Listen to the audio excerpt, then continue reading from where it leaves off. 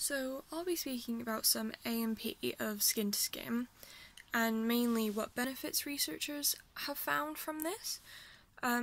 So skin to skin care has been known to effectively calm a crying baby, and researchers have shown that newborns who are separated experience 10 times the number of cries than those who experience skin to skin care.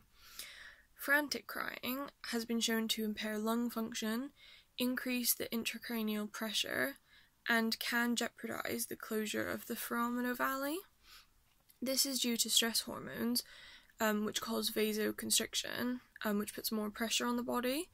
And they found that in turn, babies who receive skin-to-skin care, so they have a decreased stress response, therefore they don't experience fight or flight, which in turn decreases vasoconstriction and aids transition.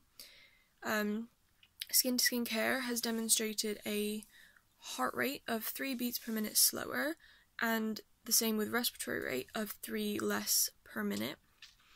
Furthermore, skin-to-skin care aids thermoregulation, and in turn, temperature is actually linked to hypoglycemia, because as the body cools, the sympathetic system becomes more active and norepinephrine is released. This causes vasoconstriction and increased anaerobic metabolism.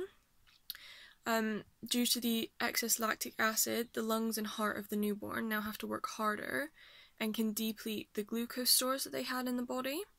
Therefore, skin-to-skin reduces the activity of the sympathetic nervous system, which is fight or flight, and that aids the transition to extrauterine life because it reduces the stress hormones in the newborn, such as cortisol and norepinephrine, and this allows better control over heart rate and thermoregulation, which aids a less complicated and stress-free transition to extrauterine life.